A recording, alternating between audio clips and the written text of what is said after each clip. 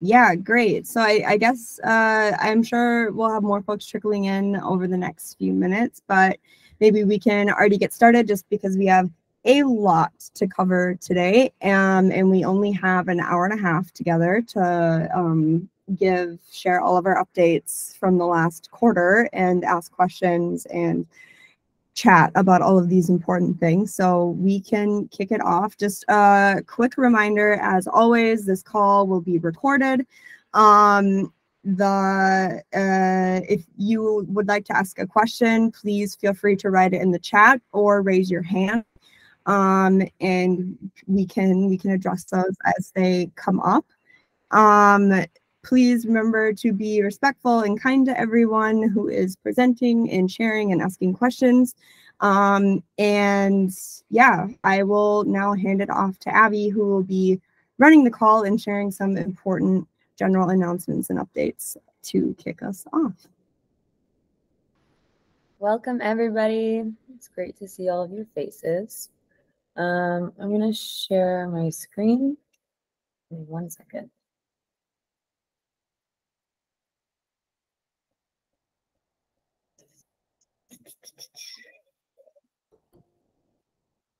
Cool. All right. Can everybody see my screen? No, not yet, right? No. Google is lying to me, saying that it's sharing. Now we can. Oh, Yep. I just stopped it. It's because I thought that I needed to restart it. Give me a second. Let's try that again.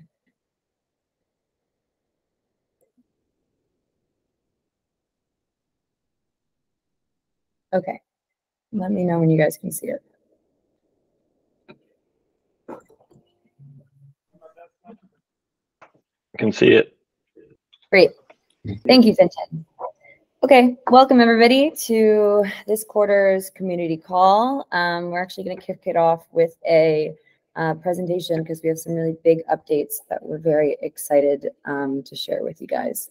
So I can't see you, so if you have any questions, just feel free to speak up. So for this presentation, we're going to take like the first 10 minutes of the call to just walk through these updates. Specifically, we want to give an update on the brand evolution that has been in the works over the last couple of months since we're approaching a pretty big milestone. And then we're actually going to have a presentation from the apiary team. People who know the apiary team, I think we have Camille, Hannah, Kristen and Wendy on the call today. They've been doing some really awesome work that started with a grant and now have been working with the foundation to support this brand evolution. So they're actually going to be taking the stage today and presenting a really big deliverable that we just completed.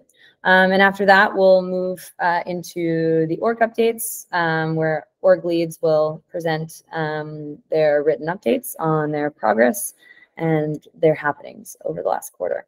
So to start, just recapping of this, the quarterly community call is that this is really supposed to be the touch point between our newly formed orgs. We have Radicle, Drips, Grants, and the Foundation, which has the 3 committees, operations, governance, and marketing. So we're going to be touching on announcements. We're going to be experimenting with new processes around updating on budget and progress. And this is also a really good place to share open hires. So just a quick reminder about that. So first, we wanted to kick off the call with an update, as I said, on the brand evolution that the RadicleDAO has been going through over the last couple of months. As you all know, this started with this discourse post. Well, it's actually been going for a while, but maybe officially kicked off with Sean's discourse post that we saw here back in February. This is when we identified the need to evolve Radicle's brand beyond what is explicitly known as Radicle Code Collab into something that can encompass basically what the project is becoming. And so previously, we've been known as Radicle. Radicle has been, associated with our peer-to-peer code collab product and technologies, but also the DAO. as that's how people know and identify our project as. But it also represented Drips, which is, you know, the project that started building peer-to-peer fund sharing and splitting. And so we're really excited to announce that we're actually going to be evolving the RadicleDAO brand and renaming our project to Radworks. Radworks represents the DAO that supports Radicle, our peer-to-peer code collab technologies, and Drips, our peer-to-peer fund sharing and splitting technologies. And so Radworks is basically the new, you know, name that we are introducing to better encompass what actually Radicle, what we know as Radicle, represented before. So this is a new name. It's coming with a new brand. It's coming with, I can actually just show you, a new website, new docs, a new Discord, and a bunch of stuff that we're actually releasing next week. So I feel like everybody has been kind of aware that this process has been happening, but this is kind of like the first time that we're saying it out loud. And the marketing team and you know, other people within the foundation org and all the other orgs have been really instrumental in kind of like supporting this brand evolution take shape. And it's really exciting to actually see it be executed and be ready to be released into the wild. So this is the alpha, I guess, for everybody on the call today, that this announcement is coming next week, right in time for ECC. And now, you know, the RadicleDAO, as we knew it, is actually going to be named Radworks, and that's how we're going to kind of relate to this project moving forward. So there's a lot of really exciting things here. We're going to have time for question and answers for anybody who wants to ask questions about this process and how we, you know, basically the work that went into making it a reality. But before we do that, I think that a really important chunk of work that went into this project was actually the development of the Radworks purpose statement, which we did in collaboration with the apiary team. And so we actually have the apiary team on the call today to give us a little presentation about what the process was to form that purpose statement, what that purpose statement is for people who haven't been able to read it yet, and also about a little bit of a ceremony that we're doing to kind of collectively ratify this purpose together. So without further ado, I'll pass it off to, I think Camille is going to be taking the mic and walking us through the Radworks purpose statement and the process that we completed to get there. So I'm going to stop sharing and hand it over to Camille. And then, as I said, after Camille's, after we're done presenting, we'll have some time for Q&A for anybody who has questions. So Camille. Thank you so much, Abby. Hi. It's funny when like massive moments happen on Google Hangouts or Zoom. As Abby is talking, I'm like looking at Sean's face and Abby's face and Shelby's face and a couple of the folks who participated in our research and interviews over the last couple of months, and just wanted to, before I like share my screen and dive into a presentation, just wanted to say like, this was a massive amount of work and I'm so excited for you. Congratulations. This really, yeah. It doesn't quite get captured when you're just a bunch of floating heads, that it's a big deal.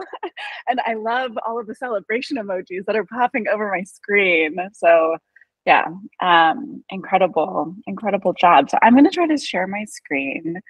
It's 7 a.m. and so welcome to 7 a.m. Camille. Can everyone see this? Perfect. Yep. Yes. Yeah. Yes. Oops. See if I can do this without losing you all. Cool. Can you still see the presentation? Yep. Awesome. Yeah, so as Abby teed it up, oops. Sorry. As Abby teed it up, we're going to talk a little bit today, or I am, about the work that we've done around defining Radworks' purpose. But before we do that, just briefly, I'm Camille. I'm the co-founder and CEO of Apiary, and we work with communities and organizations to help them build and improve their processes and structures to make collective decision-making easier and better so that groups of people like yourselves can collaborate in more generative ways. And so in this presentation, I'm going to talk a little bit about what Radworks' purpose is and its origins and how we envision it playing a role within your ecosystem. To back up a tiny bit, and some of you participated in this, so thank you for your time, but our relationship with Radicle started at the beginning of the year. We got a grant to do a qualitative research project into the community. The output of that was this community insights report, which we will link to in the chat at the end of this presentation. But we spoke with over, I think, 23, Hannah, correct me if I'm wrong, but 23 members of the Radicle community. And the goal there was really to understand what's happening, what are the challenges and opportunities, how are individual stakeholders feel represented, and how are they participating within the ecosystem, how do they identify with it, and the outputs of that was this report. For the purpose of this conversation, there were two really important takeaways that we walked away from those conversations with in our analysis. One was that the community was struggling with this lack of a shared understanding of a global purpose. And by that, we mean really the reason that connects the token and Drips and Radicle. We heard from a lot of folks, we understand our role within the Drips team, we understand our role within the Radicle team, we get that there's this DAO transition happening and that there's a token, but we're really not sure what the connective tissue is collectively for these projects going forward. The other takeaway was that there was confusion and some tension around how decisions are being made within the ecosystem. I think this is really common for organizations or communities or institutions as they evolve. They kind of reach a point of maturity where the emergent process of making decisions and having leaders sort of reaches a moment where it needs refinement to improve transparency and legitimacy. And I think Radicle at the beginning of the year really found itself in that moment. This should all be said that all of this research was done sort of as pre and then post the brand split decision was happening. And so a lot of what was surfaced in the report that you can take a look at was addressed also through that brand split. And so one of the key recommendations, and when you look at the report, there's a lot of recommendations, but one of them was there really needs to be a purpose statement, a document that codifies the community's North Star, why these projects are being funded, what the founding purpose was, and how it all relates to each other now, and how it's intended to relate to each other over time. And so this is this point around like, how do we create a framework to really guide the decisions that we make? So we went through a process, which I'm going to talk about in a minute towards the end of this presentation, to really define what constitutes Radworks and to memorialize what the community believes in and why the organization exists. As I said, it's really intended to serve as a North Star that the community can return to. You're going to see this language in a minute in the preamble, but we wrote that it was really around returning for clarity in times of change and challenge, confusion and conflict. So moments where it may not be clear what the right path is or direction, this simple language is intended to ground those conversations and orient the community over time. So the purpose statement itself is made up of three parts. We have a preamble, the foundational beliefs, and the purpose statement and its key focuses. The first part, the preamble, and we will link to all of this so that you can review it by yourselves as well. As I just said, this purpose is intended to serve to constitute Radworks and memorialize what we and what you believe in and why the organization exists. The second is a set of foundational beliefs. These are the beliefs that went into defining the purpose, but also what really have already been being lived within the community. Part of the output of the research that we did was, although there was some confusion around what this global or holistic purpose is behind Radworks, these core beliefs came up consistently throughout our conversations, as did the vision that informs the purpose itself. And so this is the new purpose statement. The DAO funds new, resilient, permissionless technologies to cultivate internet freedom. We focus on funding and supporting the creation of censorship-resistant and decentralized technologies that empower builders and creators to collaborate. We are committed to enabling individuals and communities to collaborate in the digital realm securely and freely. And there are a couple of things that I want to highlight about the language here. One is that what it does is defined in the purpose statement. So the DAO funds, right? The DAO funds these technologies. We were careful. This was a lot of debate, as I will talk about in the process that we went through. Healthy debate, a robust conversation is probably a better way to put it. But the goal here is really to say, this is the thing that we do. And so when there are decisions in future that could potentially deviate from this core purpose, it's grounded in, this is the thing, the verb that we said we are bringing ourselves together around. We locked everyone in a room for 2.5 days in Switzerland. Oops, sorry about this. To come up with,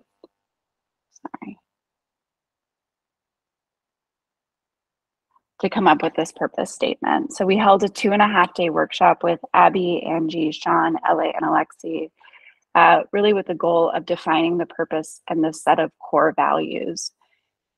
The process that we undertook was really to open up what is the, beyond what is the purpose, what is the impact that the DAO seeks to have?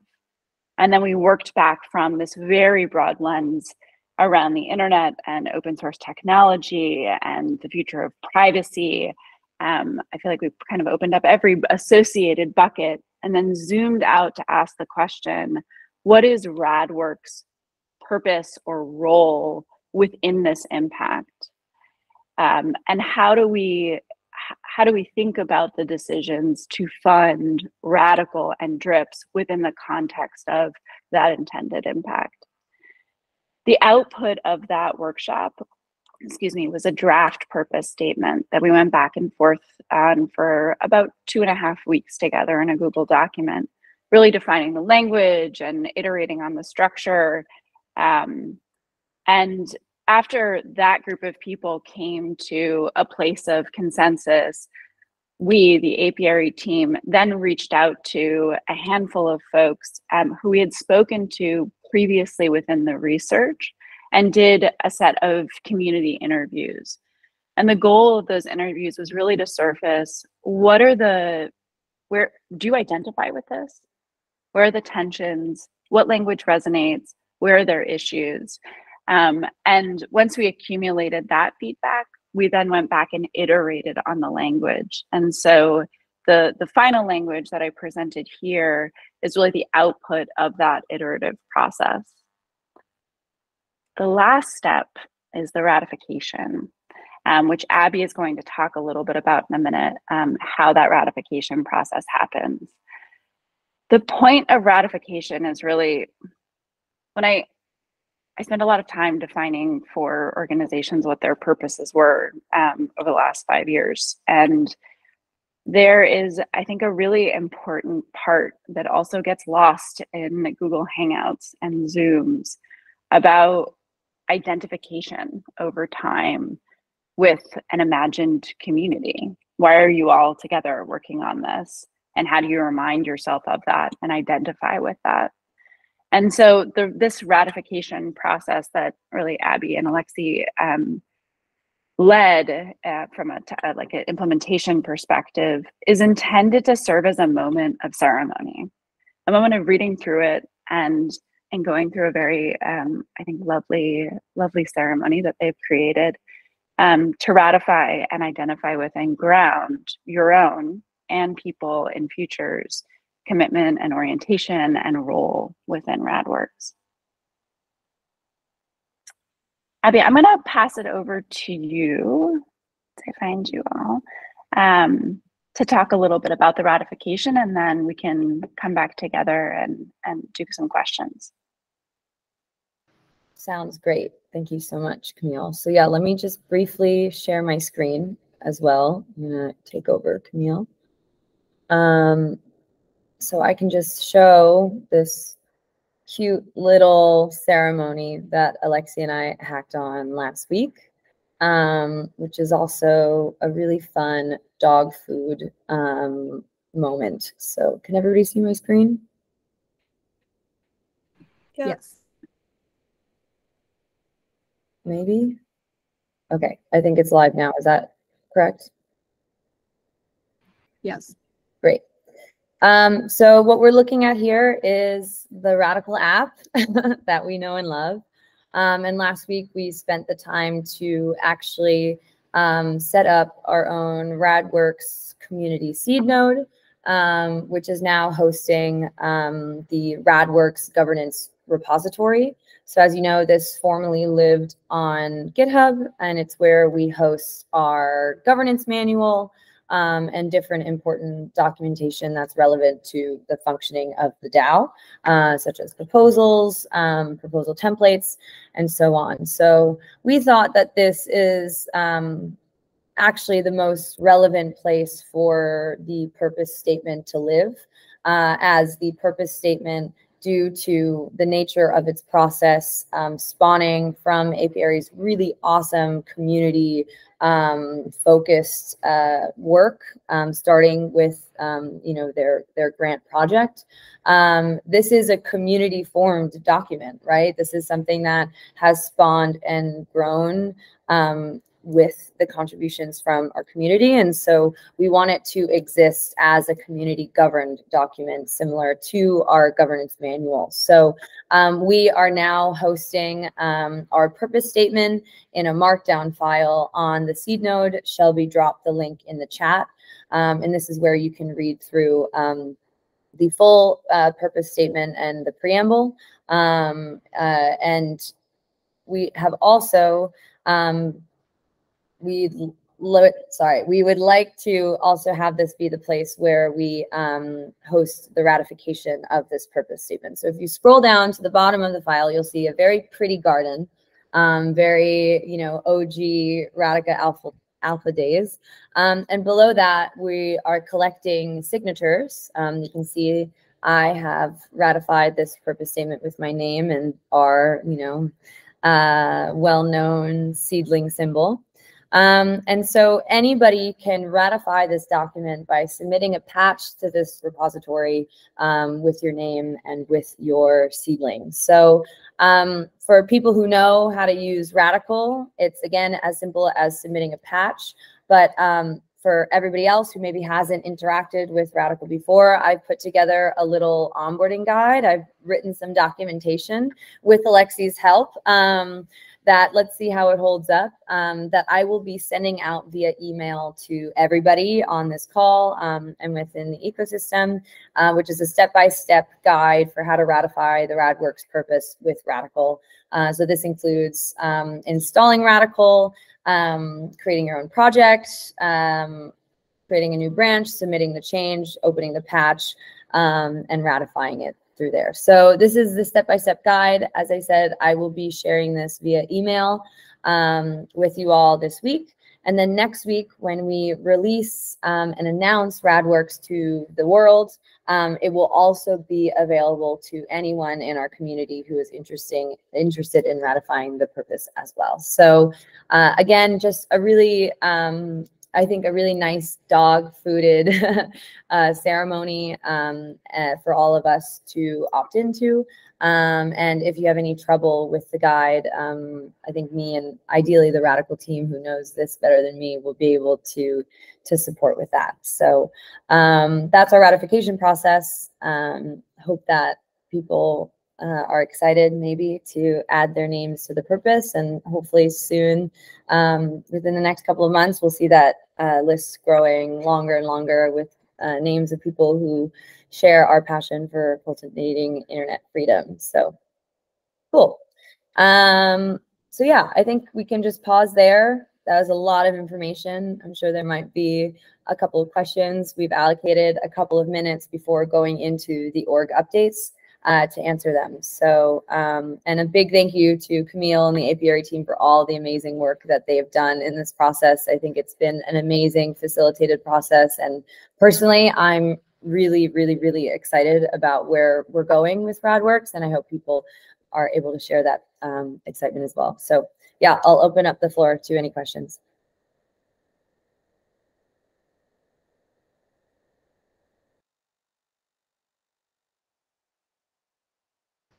Lots of love in the chat. I mean, in the emojis. I'm appreciating that.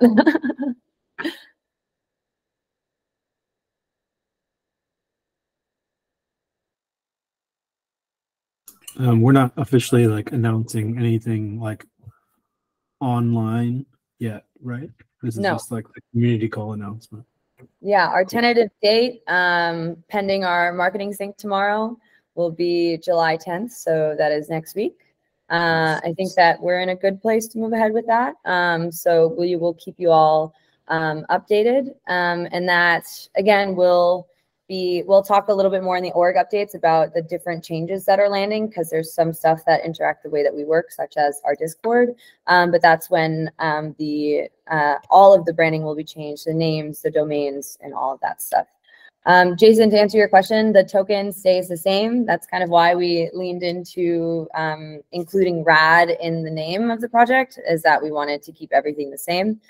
So Rad remains, nothing changes about the token. We're updating all of our exchanges with different copy that better describes the role of Rad in the governance of the Radworks ecosystem. So that's the only thing that will be changed. Also, our logo stays the same, but Brandon has done a really, really, really awesome job to put together a really fun new, we call it cool internet kid vibe, and that you'll also be able to see on the website. And for people who actually want to scroll through the website, it's live at radworks.org. Just please don't share it with anybody yet.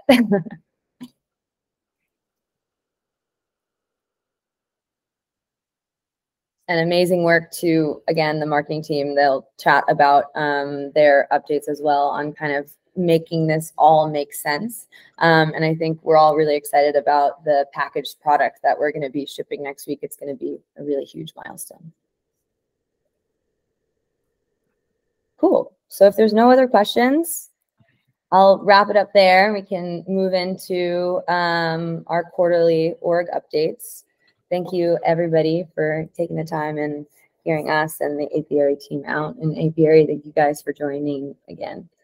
Awesome. So let's pass it off to the Radicle Org to kick off our quarterly org updates. Vinton? Hi. So yeah, Alexi is taking some well-deserved time off, so I'll be presenting for the code collaboration team. Share my screen. So yeah, he put together a presentation, and I'll just like run through it. But it is up on Radicle community, which is what I'm sharing now. Can you folks see that? Yes. I need a verbal. Yeah, cool. Thank you. All right, so to start off with like kind of general announcements and updates. We've been pretty busy on like the kind of brand.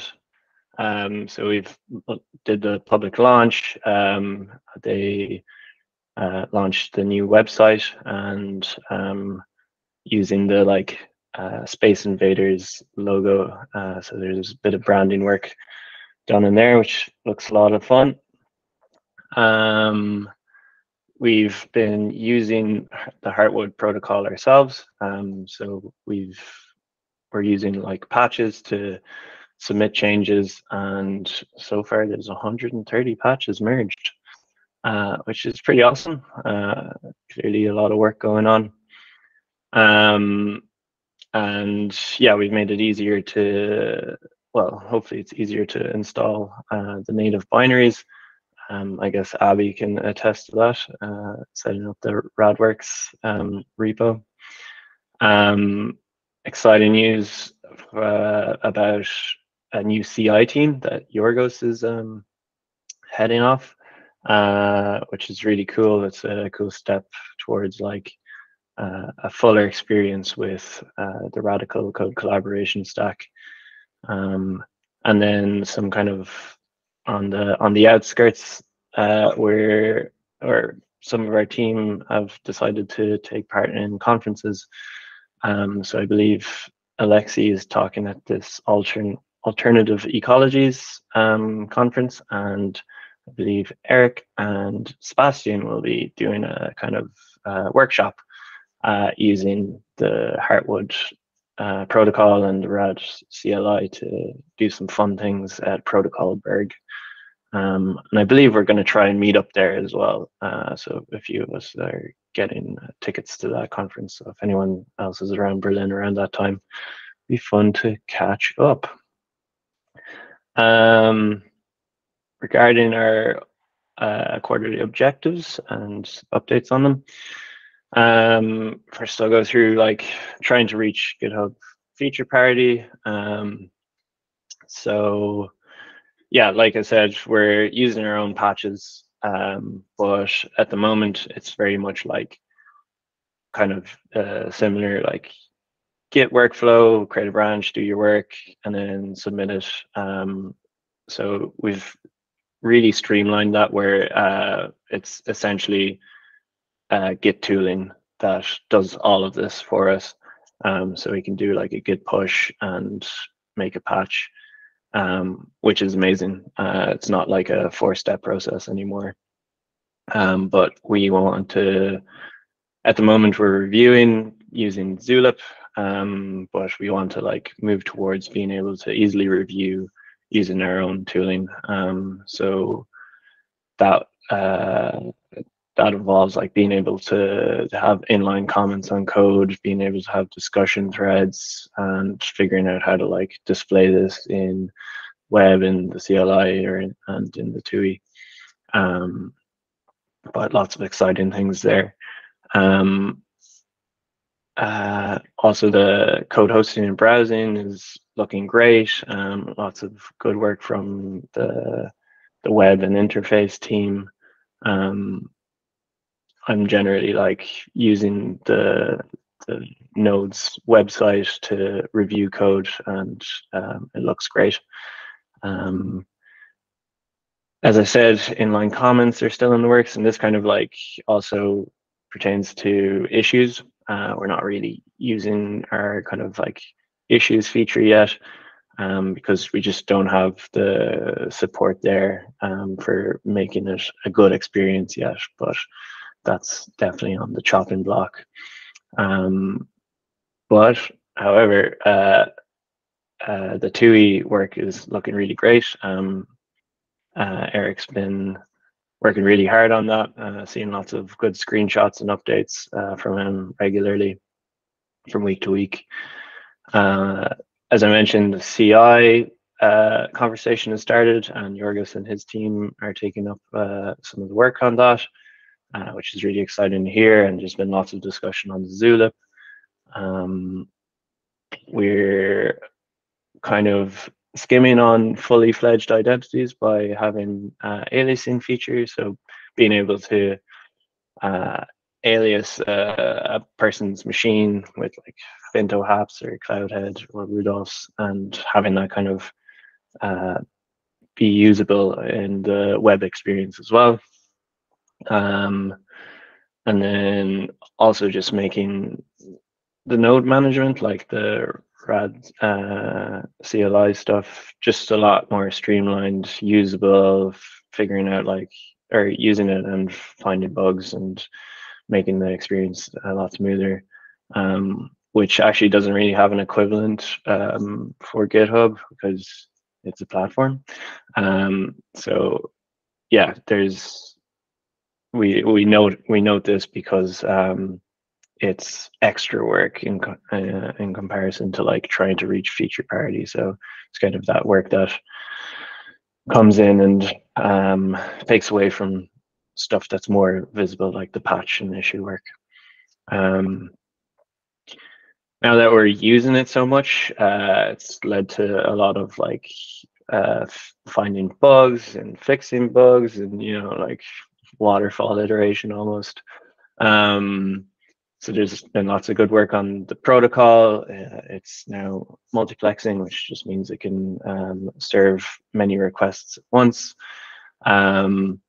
Replication has been stable, which is probably music to everyone's ears after the experience with the first version of Link.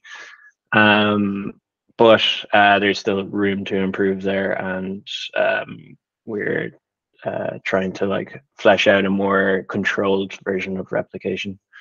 And then, yeah, as I mentioned in the general updates, there's like new website has been launched. Cloud is taking to Twitter and announcing lots of updates there and getting people excited. I think we've seen some uptick in like people coming into the Zulip asking questions, trying out the CLI, and holding out on a blog for now. But yes, I do remember chatting about possibly being more like technical blogging oriented in the future when we were talking amongst ourselves. For the roadmap update, I'll start off at the bottom. So we've postponed radical identities. As we said, we kind of like skirted around it with aliases, but I think it's such a big topic that we want to get the core experience done before we get into anything a bit more hairy around identities and identity sovereignty. We're focused on moving all our stuff to Radicle, so being able to do issues, being able to do patches, moving the rest of the repos over, mostly exchanging patches on Heartwood, but the kind of like Radicle Git and Radicle interface, they're still living on GitHub. We're starting off on the Radicle CI research and hopefully get some like MVPs going with some basic workflows, improvements to the COBs. So as we use them more, we're kind of like figuring out some of the limitations or things that we might have, assumptions that we might have gotten wrong, and like improving on those, and also getting versioning in so that as we upgrade those objects, there will be some compatibility across the network. Overhauling of the brand, so we've moved that from Q2 to Q3, but I guess there's a good start in that. We've launched websites and all that kind of good stuff, and figured out our like branding logo. Community seed node also moved from Q2. I guess that's just, it's kind of insular at the moment because we want to stress test it ourselves before getting people to post their projects up. So it's only our projects that are being hosted before we kind of get other people's projects in there. But then again, everyone is able to host their own node if they give it a try. We're still lacking on documentation. It's kind of hard to write something in stone about documentation before while we're changing so much of the experience and what we're doing. But as we build out the CLI, we also always have like examples and use them as tests to make sure they work. And it is a good source for getting to use the CLI and what it's capable of. And then also NAT traversal. So that's just to like improve, I guess, network connectivity across, and that'll be important as like we launch a seed node and other people launch their seed nodes, and being able to connect across the internets. And then finally, touch on timeline and budget. We've been hiring aggressively. I think we've had someone new starting on the user experience side of things and working with the web team. We also have, we've been talking to someone who used to work on the Linux kernel. So there's lots of exciting things on that front. So apparently this has affected our budget, but we should be, should be sufficient until the year end, and then we can reevaluate. Thank you for listening. Have you got any questions?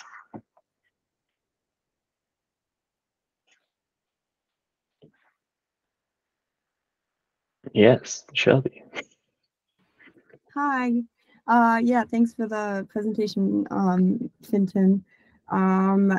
You mentioned just now that that you folks use like examples to show like how you can use the CLI in different ways or best use it. Are those examples documented anywhere, or like where is there like a place where people can like find them to look at them? Yorgos has beat me to it, or aided me, I should say, really. He's linked the examples there, living in the repo itself. So they're generally named well. So it's like, yeah, example there is like rad clone, and it's like, this is how you clone a repository. Yeah, super helpful. Sweet. Thank It's you. good to hear, Abby. No problem.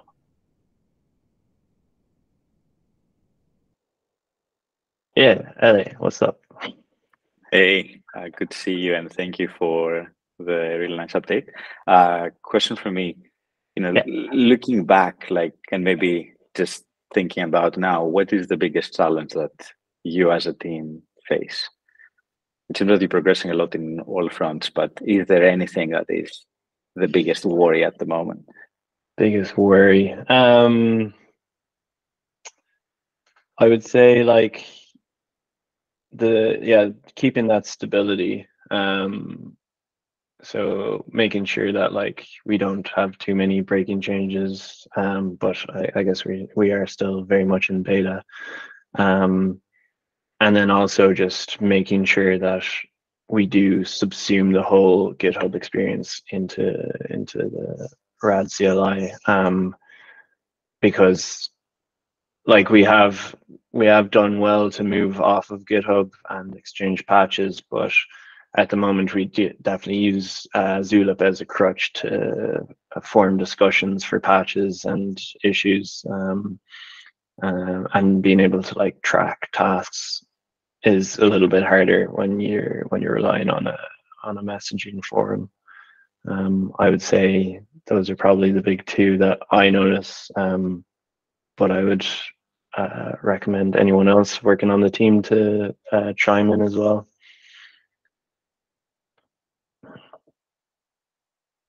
Thank you. No problem.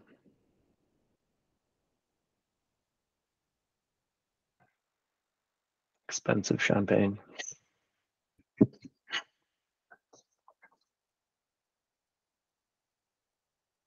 Anybody else, or will I hand it off? Going once, going twice. All right. Hey. Do you have, maybe you already said something about this, but does the team have like some kind of plan for getting people to use it, including like other teams within Radworks like Drips? It's an interesting question, and it came up during our team call, and I at least remember my input where I was kind of like worried what like finding the right time for getting people to use it, because we kind of suffered from that in the with the upstream scenario. And I think we came to like a general agreement that we'd be happy to show it to friends as soon as we're able to like be able to like use patches properly, being able to discuss things, have inline comments and that kind of stuff. At the moment, we'd feel a little bit hesitant to even recommend it to friends, maybe less hesitant to recommend it to drips. Yeah, I'd say like we'd be happy to support like drips as like an internal a client, and give good support there, but they'd also have to like figure out their own workflow of like how do we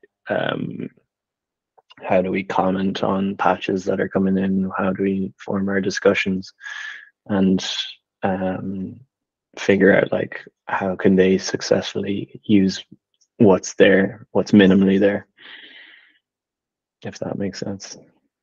Yeah, makes sense. Also, good shout on the upstream situation. Yeah. Yeah, Abby also asked, what do you feel like you need to support adoption? As in like, was my answer about like patches and commenting suffice there, or is there like another aspect that you'd like to touch on?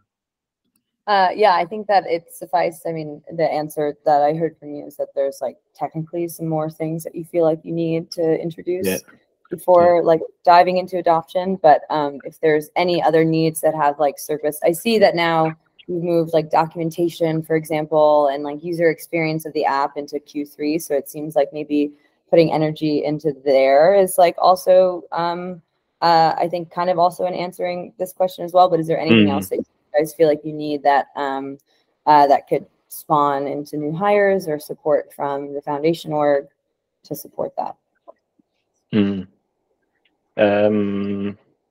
Nothing that comes to mind, at least for me, but again, like I implore everyone else on the team to chip in if they have any thoughts. Yeah, one idea there would be working with the Radicle team to come up with the milestones themselves. So essentially saying, okay, by this date, we're working with 3 external clients to do this sort of action, right? And that action is not them fully adopting Radicle across all of their work that they're doing in terms of code collaboration. It's something much more limited, but it still gives us progress in terms of getting external feedback. So we could partner with you to come up with what those things are. Yeah, that makes sense. Yeah. Yeah, and last comment here is that I remember back in the original org proposal that made its way through governance, there was a list of metrics that were stated will be used to internally track growth. And I think it could actually be good to reflect on those in these quarterly calls. I mean, I think there's such as like number of repositories published, number of nodes online, and all that stuff. And so maybe this wasn't the quarter for it since it was like really focused on like stabilization, but I think it'd be really great to see those metrics reflected on and even kind of like presented in the next quarterly community call. Yeah, as you said, Sean, probably building a plan around those metrics specifically is like a really good next step. Yeah, it makes sense.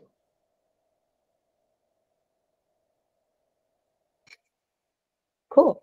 Should we wrap there? Alrighty. Thanks for the great questions. Thank you so much. Awesome. So I'll pass it off to Drips next. Are you presenting, Ellie?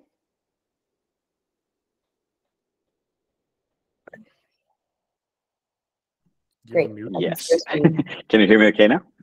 Yeah. Great. Good to see you all. Yes. So Drips update for Q2.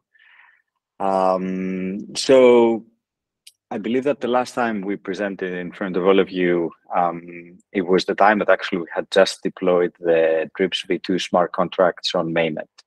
which was a big milestone.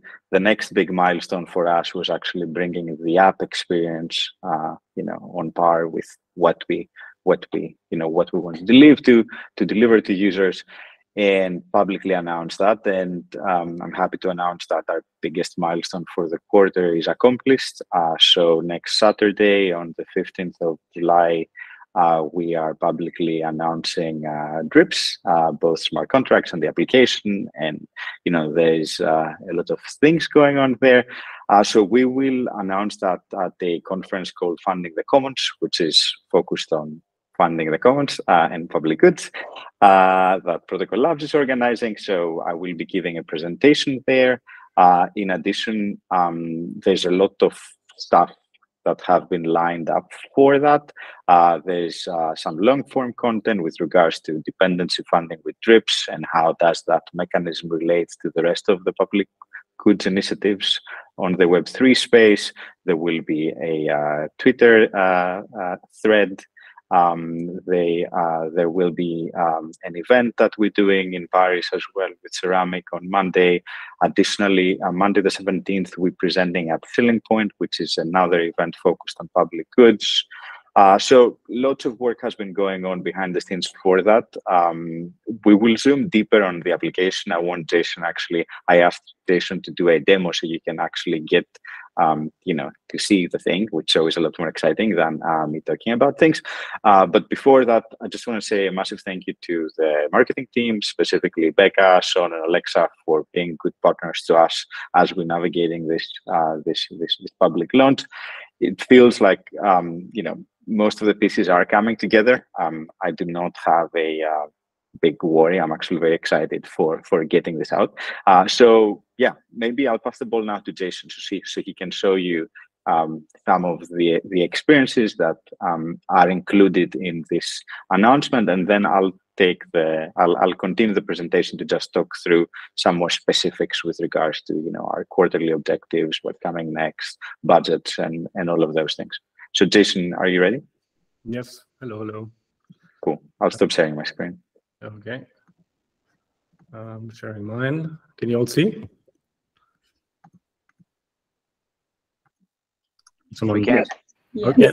You can. Amazing. Cool. Okay, so before I jump into this, quick disclaimer, this is still very much pre-production software, so it might break horribly. If that happens, I told you so. Let's hope it doesn't. Okay, so first of all, this is kind of a demo build of the new dependency funding experience in the Drips app. For those of you who already know the Drips app and use it already, you will find this screen very familiar. And just quickly to say, none of the kind of existing generic streaming functionality is in just stream any ERC20 to any Ethereum address is going away. It's all still there. We're just building a lot of stuff on top, so that are off the way at first. But what you see here at the side is a bunch of new kind of top-level navigation targets like projects and drip lists and profile, which is quite exciting. So basically, the whole dependency funding experience has kind of two types of users, right? One is maintainers of projects, on open source projects on GitHub, and the other are funders, people that want to just financially support open source projects. And those are what these kind of two tabs are for. So on the projects tab, I, as a maintainer of an open source project or multiple projects, can see the projects I've claimed on Drips. More on that later. And I can also see the earnings I've gotten from these projects. And then as a funder, as in someone who wants to support open source projects, I can see my so-called drip list. Again, more on that later on the drip list tab. And then lastly, the profile. We already had public profiles before. Now, in addition to showing you streams, they also show the person's claimed projects in drip list. So all of this is public for everyone to see. So let's start with the scenario of assuming that I'm a maintainer of some open source project on GitHub, and I'm actually looking for funding. So I would like to now claim my project on GitHub, on Drips. So in order to do that, I can go over here to projects and then claim project. And what you now see is the claim project flow. So how does this work? The first thing I have to do is I have to go ahead and grab the URL for my GitHub repository. By the way, GitHub is just the first source, we call them. There are others coming, like GitLab and Radicle, hopefully, if we can figure out how to do that. So GitHub is really just what we're starting with. So what I do is I just go over here. I created an empty test repo, as you just saw. I paste the link, I submit. And now the first thing you see here is that I don't have any claimable funds. So basically, like one of the, let's say, innovations of DRIPS, dependency funding, is that funders can actually go and fund projects before they claimed, like before they even know about DRIPS, basically, which is pretty cool, because what this means is that you don't have to chase people for like Ethereum addresses or anything. You don't have to ask them to set up wallets. You just kind of commit some money. It goes to them already on the DRIPS network. And then like this creates a very strong incentive, basically, for them to come and claim their project. So of course, this is a demo project that's empty, so I don't have any claimed funds. Unfortunately, if I did, I would see here kind of a breakdown of all the individual ERC20 tokens that have already been donated to me, to this project rather, and also real-time USD fiat estimate of their value. So let's go ahead and continue. First thing I have to do is connect my wallet, which I already did. And then this is where it gets really interesting. So how do you actually claim a project for DRIPS? You create a so-called funding.json file, which is a thing that Igor has come up with, Igor and Manuel actually, which is super cool. So basically, you just add this file to the main branch, just in the like, root of the repository. And you can see we have a little DRIPS namespace here, then a namespace by the network. This is just on testnet, so we're using Sepolia right now. And then we have this owned by key, which is just an Ethereum address, which happens to be the same one that is now kind of trying to claim access to this project. And basically, the way it works is whatever address is in here has access to control this project on DRIPS, meaning collecting funds, changing the routing of money, changing the metadata, all that kind of good stuff. So we've made it really easy to create this file. I can just click here, and it opens up a new file editor on GitHub, and all I have to do is commit the change, and that's it. And you can see now in this entry repository, we now have just the funding.json file.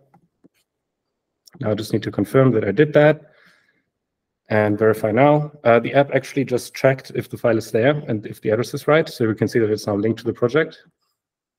Now, next what I'm doing is I have to decide where do the funds go that people donate to this project. And first, on a high level, you kind of ask to configure how much is going to maintainers versus dependencies. And then later, you actually set up who these maintainers and dependencies are. So I can just drag this around to any percentage I want. If I want, I can do, like 100% dependencies if I'm not actually looking for funding, which is cool. And all of this is transparent, of course. But let's say I want to keep like 55% of funds for the maintainer team, and then the rest goes to my dependencies.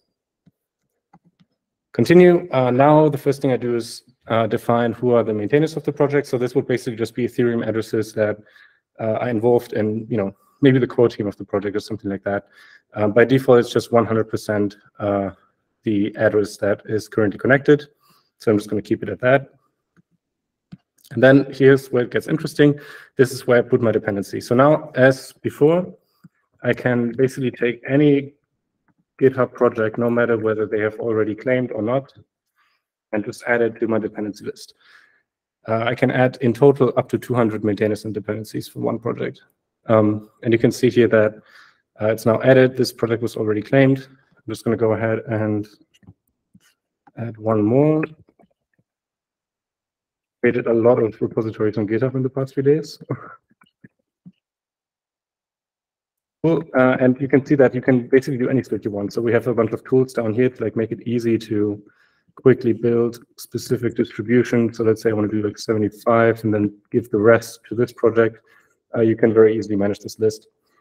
And you can also add actually Ethereum addresses as dependencies as well. It doesn't have to be GitHub projects. So let's stick with that. Cool. So now the last thing is I get a randomly assigned emoji, which is actually quite dangerous because there are some weird emojis to get assigned randomly. So we're going to change that. But the point is you can choose any emoji you want. So I'm going to go ahead and choose a water droplet, make it blue. So we have a little drips theme going on here.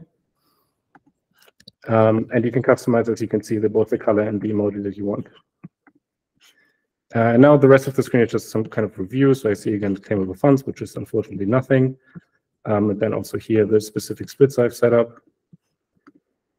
And now basically what happens when I click confirm and wallet is two transactions. The first one actually triggers the DRIPS oracle to go ahead and actually fetch the funding.json file, like see if it's there, right? And we do this with Chainlink. Again, like huge shout out to Manuel and Igor for figuring this all out. But basically it looks at the funding.json file, puts it on chain, and then whatever address is in there gets access to this particular project on Drips. So now we're basically waiting for that to finalize. I really hope this works because sometimes the subgraph on testnet just stops ingesting events for like 20 minutes. So I hope that didn't just happen. Let's see.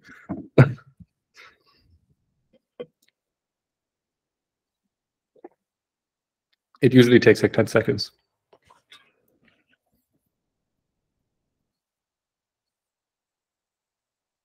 I think it might have happened. Oh well. Okay, anyway, so what would happen is I would have to send another transaction to actually finalize the claiming process, and then it would bring me on the project profile. So luckily, I anticipated this and already claimed something before, so we can just go ahead and open that project. So after claiming the project, you basically get a project profile that looks like this. So you can see all the metadata is applied. We have here two sections, the splits that I said, available for anyone to see. All this is, of course, public. Anyone can see it, and it also gets indexed on Google. And then up here we have the supporters, which are currently none.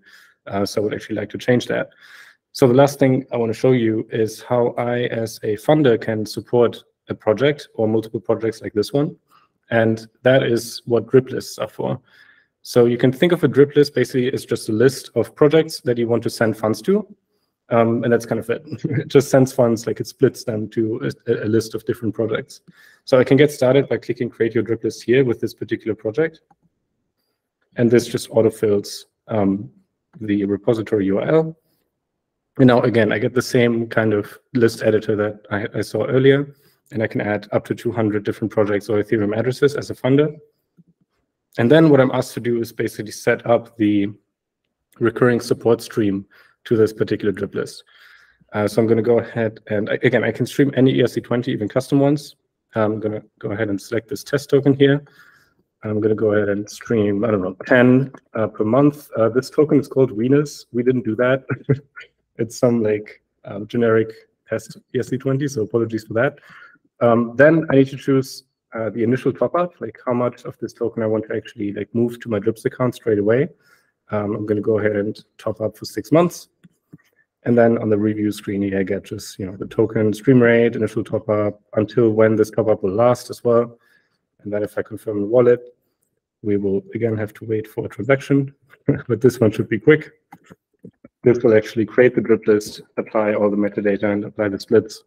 And the drip list actually is an NFT, which is pretty cool. So in the future, you can imagine that will be able to have multiple of these lists. And we also want to make them kind of transferable. We also want to make it possible for people to fund other people's drip lists. So, have a whole social aspect. So it's going to be quite exciting. Okay, I don't think we have, let's see if this works. Again, if the subgraph doesn't work right now, then this is probably also going to fail. Okay, it seems to have worked. Yes, great. Did it? No, it didn't. Yeah, sorry, the subgraph just died like right in time for the demo. That's amazing. And I can't actually show this because I don't have a drip list. That is a shame. This probably doesn't have one either. It does. Okay, thank God. Okay, so this is what the drip list looks like. It also shows up in the profile. So this is a pretty boring one because there's only one project. But you can see that you have your drip list here. Anyone can see it on your profile. You have the continuous support down here. You can edit the stream, pause it, delete it, whatever you want. You can also, of course, edit your list at any time, change the projects on it. And then you also, okay, this project has been deleted, but on the project page, you show up as a supporter, which is cool. Okay, I believe that is pretty much it. So thanks a lot for listening.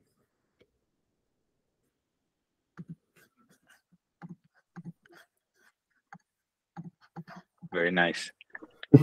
I feel like that's also like the first time I've seen that like entire demo at one time, even though I'm literally working on this. And that's so cool. So cool.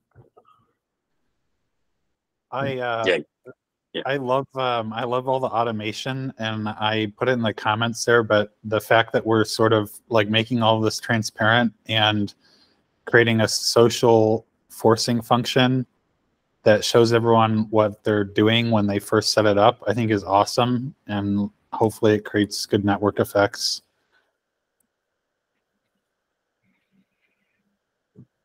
Thank you. Thank you. We're also very excited to be sharing this work, and yeah, like a lot of work has gone from the team. Yeah, in all of those different experiences. I think this is a good segue to say a few words about the process we've been running for the last 3 months. So we really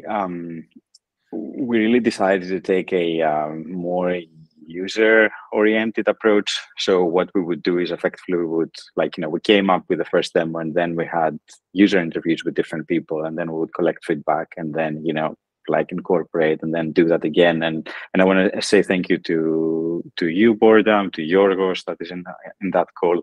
Both of your feedback was super helpful. Also, we got feedback from Optimism, Protocol Labs, Protocol Guild, a number of people that effectively, you know, have been saying what they like and what they didn't like about what we're working on. And yeah, that's one of the things that I've been personally very happy about, because the year before we're very much in our own vision, very isolated from the world. Now it seems that we have managed to actually find this new rhythm where we're actually building, you know, with users and with people with direct feedback in mind. And yeah, I think that has been going very well. Let me share my screen again.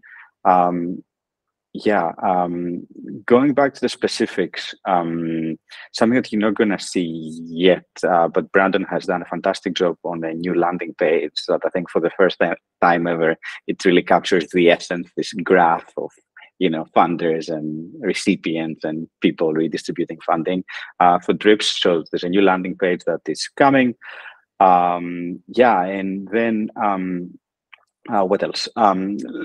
Taking a little bit the more analytical view, the objectives that we had for the quarter, the one is, of course, the most important one by far, was to publicly launch DRIPS v2 contracts application. It's still green, although technically, you know, we're announcing it in the 15th of July, which is Q3, but I'm cheating a little bit and, you know, made it green because mission accomplished.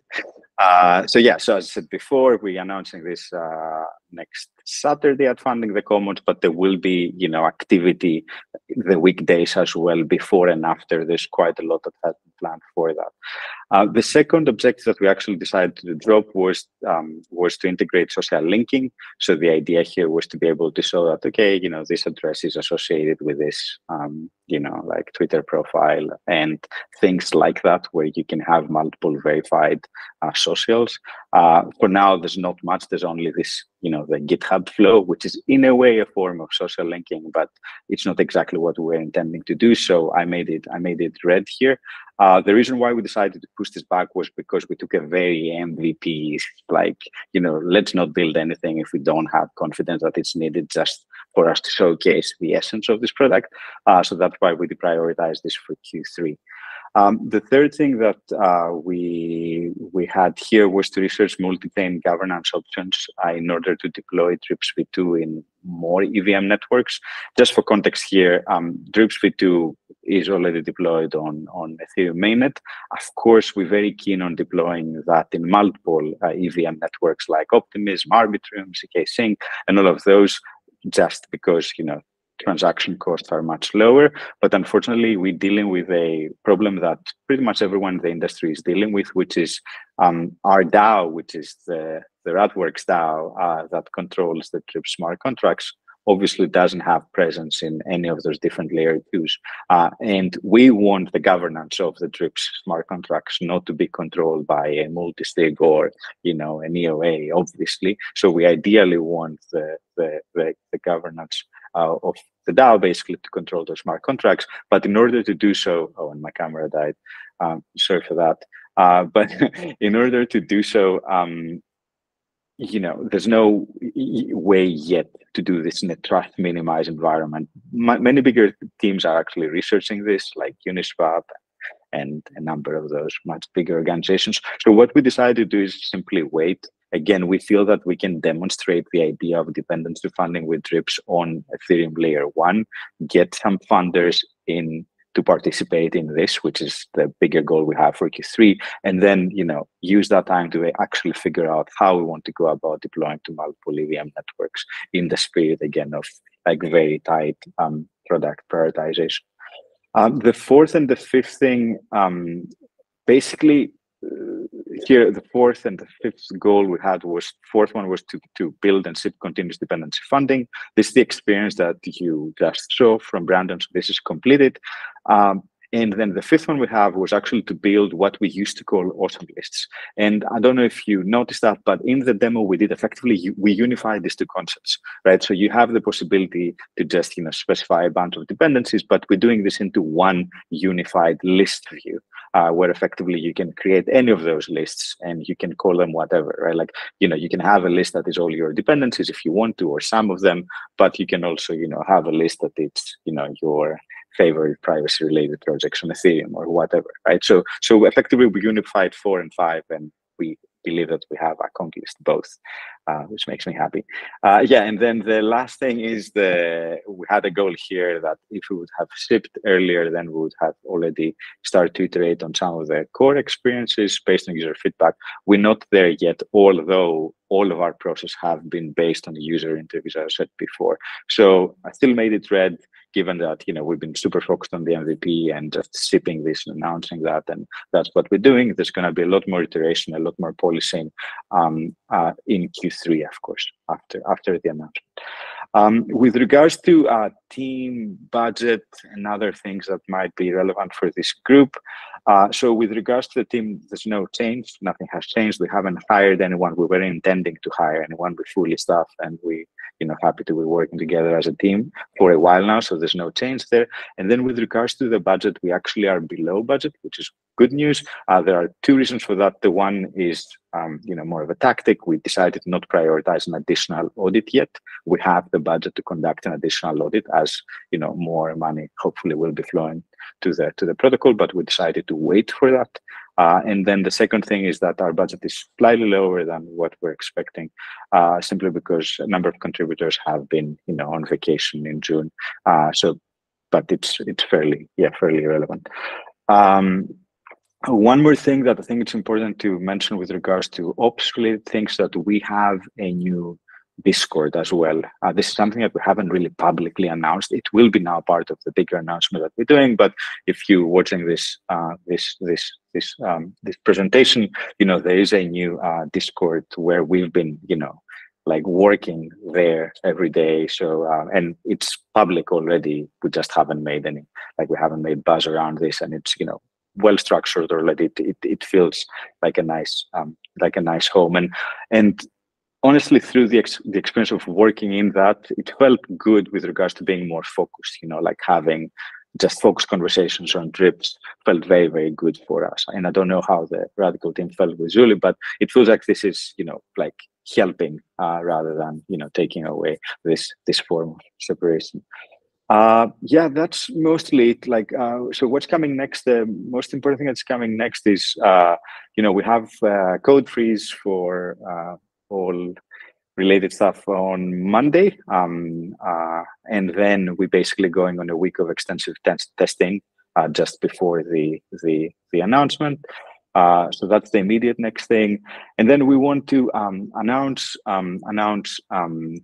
the protocol, and then as part of the announcement, one thing that we've been working on is a proposal, and this is a proposal that I intend on publishing to the Radworks DAO, and this is a proposal effectively to fund a selected group of dependencies of the different Radworks orgs using the DRIPS protocol. And this is something that I've been in contact with different org leads already. So thank you all for your support, ideas, questions, and all of that. So yes, expect a proposal from us beginning of next week, and if this proposal passes, I hope that we will see your support for doing that. But yeah, more on the forum for that. And then I'll stop sharing my screen, and then maybe say a few words about the future. With regards to Q3, obviously for us right now, it's all about the announcement. It's all about getting the word out, getting feedback, and then yeah, putting actually some capital to work here, to fund the public goods that actually making our work possible and testing this thing that we built. And then the next step for us with regards to adoption is we basically want by the end of Q3 to have 2 or 3 more organizations, ideally either Web3, well-funded Web3 organizations or DAOs, to basically try doing the exact same thing that we want to do, effectively funding their dependencies using the DRIPS protocol. And then again, try to learn from that exercise before we actually, try to like onboard a lot more people, hopefully. So yeah, so that's the biggest next thing. So a lot of work on adoption. Of course, there's a lot of work on policing that will follow. We've been really hacking together to just meet the deadline. So after that, I'm sure that there will be quite a lot of work on the product to just, like do some good old maintenance, I guess. And then the last thoughts I want to say is that in this process, we've been uncovering a lot more subtle problems with regards to funding dependencies, and the three that actually have started getting our attention are the following. The one is obviously KYC. So it seems that a lot, like many bigger organizations that actually are keen on funding their dependencies, they of course want to have funds and recipients being KYC. This is something that we can provide, meaning as optional, of course, and we've been already looking into potential integrations with third parties that will provide a service for that. Obviously, we're not intending on building that, but this was something that became very obvious from some of our user interviews. The second thing that has gotten our attention is that it seems that Jason showed you this drip list and this idea of funding dependencies. One of the things that we've been noticing across the board is that, especially within DAOs, there is the desire to actually curate those lists in multi-party mode, as we call it, instead of actually having, like a person, like the leader of the team saying, these are the dependencies and these are the percentages. Like, a lot of DAOs are non-hierarchical organizations that don't have a leader. So there's always a process, which this process right now has been happening on forums. We did it on Discord and on a document, right? So, but it seems that there is a need for a certain product features that allow a group of people to curate that list together. And this is something that we're really looking to tackle within the DRIPS app experience, as we think that it's very, very unique to us. So yeah, so that's the second thing. And then the third thing, the third subtle problem that is new to us that we weren't aware of, is that it seems that a lot of people that we talk to, especially within the Web3 space, a lot of well-funded organizations want to deliver, want to fund, want to do good, but it seems that they don't know who within their trees actually needs funding. So this is very subtle, but it's something that we've been, uncovering as we're doing these user interviews, and has gotten a lot of our attention. It seems that you want to do good, but you actually don't know who needs the money in your ecosystem. And this is something that we hope with this curation of drip lists that we will be able to support that. We also hope that with the ability to redistribute funds that, maybe I fund you, you don't need the funds, but maybe you, of course, pass those funds to certain projects that that need the funds, right? But these are the two solutions we have already, but it seems that we would have to do more work there. And we're thinking about, signaling ideas where how you as a project can signal that I'm in need of funding, and then potentially exposing that to some of the projects that depend on you effectively, and things like that. It's very, very early on, but I wanted to bring awareness that these are 3 very interesting problems that we've been uncovering and things that we will actually like to tackle moving forward. But yeah, I'll pause here. This was a long update. Yeah, that's all for us. Yeah, thank you for listening. Thanks for the update there, LA. I want to open it for questions, but we're conscious of time. We still need to do the Foundation org update and the grants update. So I think I'm actually going to ask anybody who has questions for DRIPS to just continue them in the chat so that we can try to end on time so we don't go too much over. Is that okay with everybody? No, it's fine, LA. There's tons of updates. It's super awesome to be able to share that demo. Thank you so much. Cool.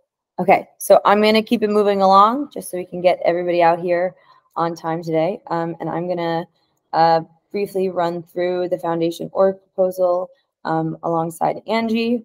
And then Boredom, I'll pass it off for you to do a quick grants update. And we'll try to not go over too long. Everybody can see my screen? Yes. Yes. Amazing. Thank you, guys. So I will be presenting the foundation org quarterly update. These quarterly updates are obviously not as like hefty as the like the product orgs, but we still want to provide a space to reflect on the work of the different committees, marketing, governance, and operations to give everybody an idea of what's been going on. So the general announcements and updates is that, as we just spoke about, we're announcing Radworks on July 10th or around then. So next week is actually going to be like a really big milestone with a lot of work from marketing and governance and the foundation org contributors. So we're head down focused on that.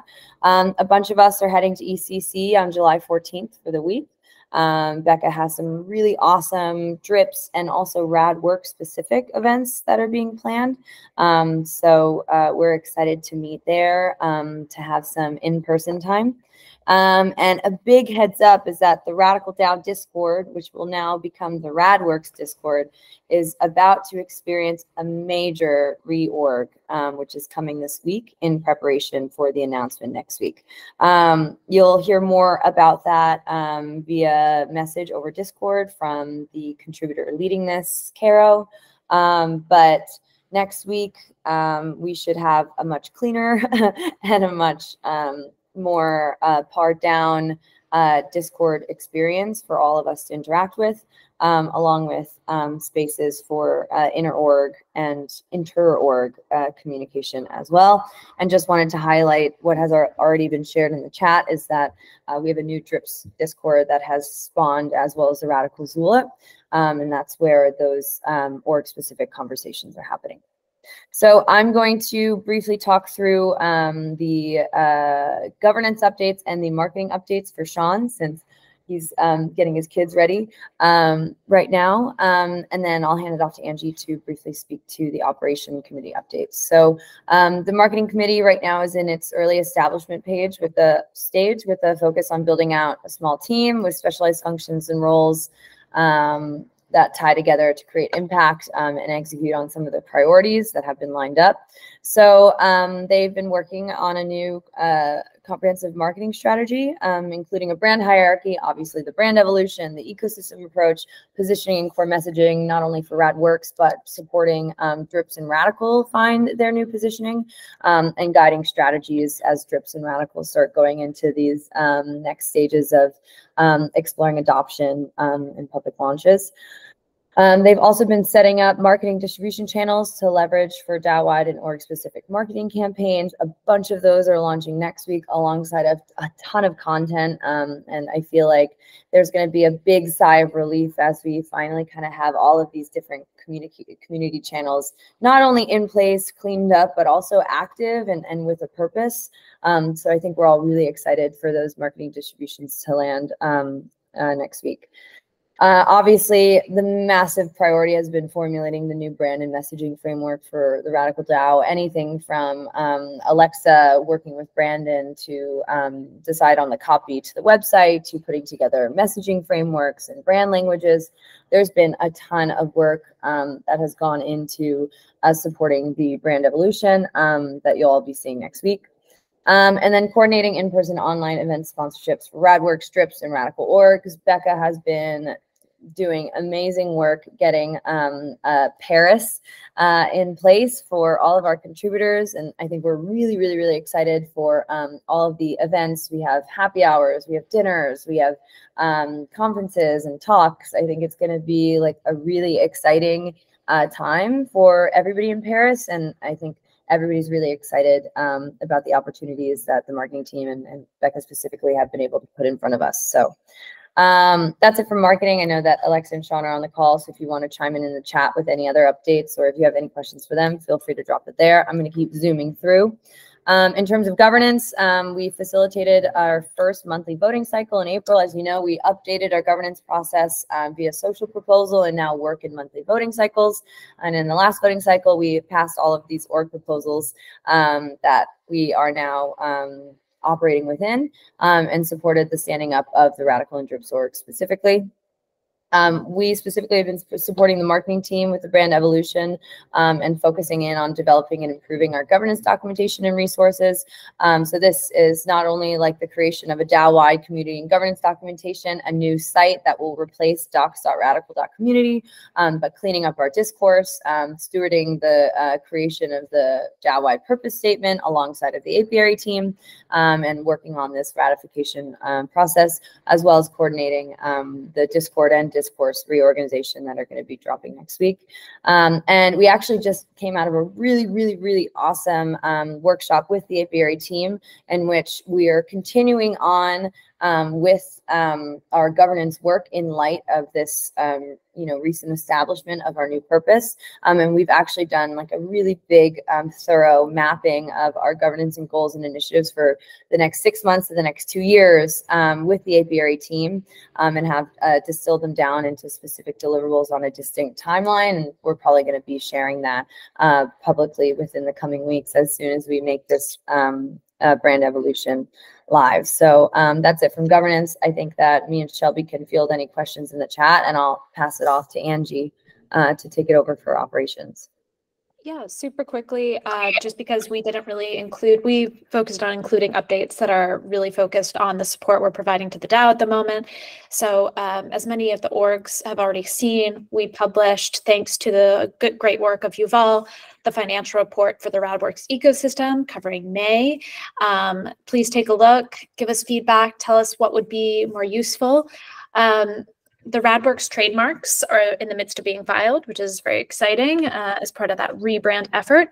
And we're working on hiring a strategic financial partnerships manager. So if you know someone, ideally from the Web3 space, who would be good, a good fit for our organization and helping us to manage our liquidity provisioning service partners, please click on the link and forward it to them and get in touch with us if they should get in touch with us if they are interested in applying. So that's sort of it from the operation side, keeping it short. Thank you, Ange. And briefly, we'll speak to our budget update. So the spending is on track. You will see in the report that the Foundation org had the highest spend of all the orgs this month. This is because we are actually still paying out Radicle and Drip contracts for the first half of the month due to a later transition for some of the orgs, which we accounted for and buffered for intentionally in our org proposal. And we also had some unforeseen spend, legal spend on additional trademark filings and legal work for standing up the Radicle and Drips orgs and transitioning them out of the foundation. So you can check out that financial report that Yuval from the ops team has put together. I think it's a really great practice that we're getting into now, and I think we're excited to continue reporting on a quarterly basis. So I'll wrap it up, and then we're already at 5:30. So if you have to drop, feel free, but I'll pass it off to Boredom to share the grants updates. Sorry, Boredom, that you're getting the last half of the call.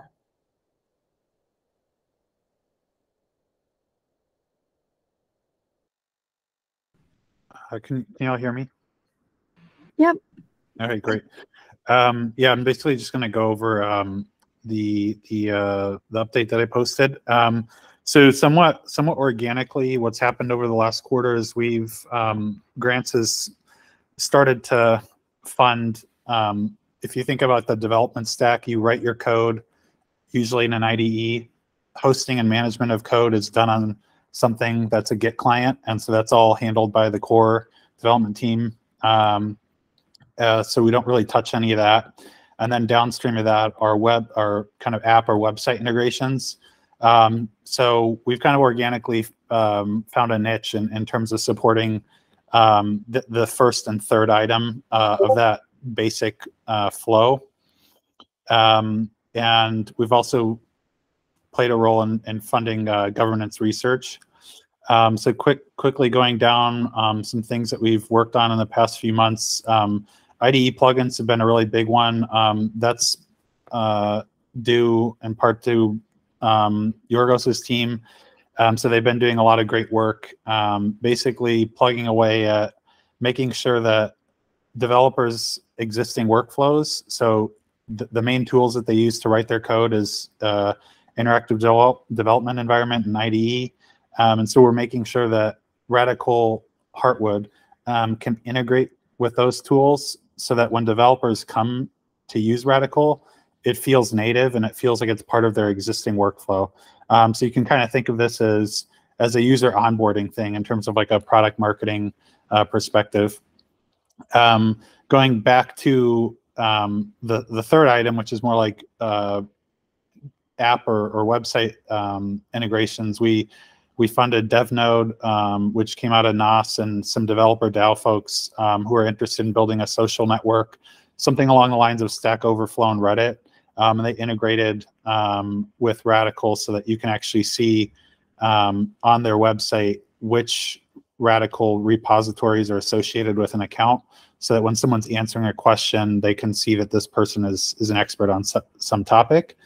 Then governance research, I won't go over this because it was basically all the work by Apiary.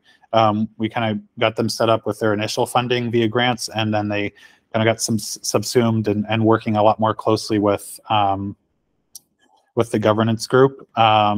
And this is more on the horizon, but going back to this idea of product marketing for user onboarding, Yorgos's team again started building out a GitHub migration tool, and we put down the initial funding for this, so it's not quite done yet. But again, this is just to help developers who already have existing repositories on GitHub. It's just going to be a tool that helps them quickly onboard and transfer all of their GitHub data onto Radicle. Moving through the objectives that we had for this quarter, so recruiting, the original goal was to onboard grantees to more permanent work. Yorgos's team is a great example of this. They've consistently, month over month, returned for grants and gotten funding, and they're working a lot more closely with Heartwood, and it sounds like they might kind of spin off of grants possibly, and work more on a CI project. So I think we're making good headway on that one. In terms of dog fooding, our goal here was to switch 100% of grants over to Drips and then switch 100% of our documents over to Radicle. Since Drips V2 launched, 100% of the grants that we funded have used Drips in some form. So I think we were one of the first users, and we sent roughly just shy of 50,000 USDC over Drips. We also, another goal is to drip to our own dependencies. So we've allocated 4% of the budget for this. We're just holding off until around ECC to kind of align with the Drips team as they're going through a similar exercise. So probably do it around the same time that they do it. And then in terms of timeline and budget, this is a graph that I got from Yuval. But you can see kind of a more or less consistent uptick. I think this is a lot of this work is Yorgos's team. But we've essentially in the last year spent half of our budget. Assuming everything is the same, I think we probably have between 6 to maybe 12 months of runway. Of course, if a grantee spins off into their own org or gets subsumed by another org, obviously the funding that was going to that team just falls off a cliff. So it's not really a risk. We're very supportive of that, but that's just how it might play out. But I think we have at least 6 months of runway left. So when it runs out, we'll probably when it starts to run out, we'll just come back with a new proposal. That's it.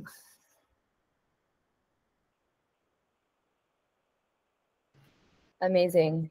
Thank you for the update, Fordham. Any quick questions?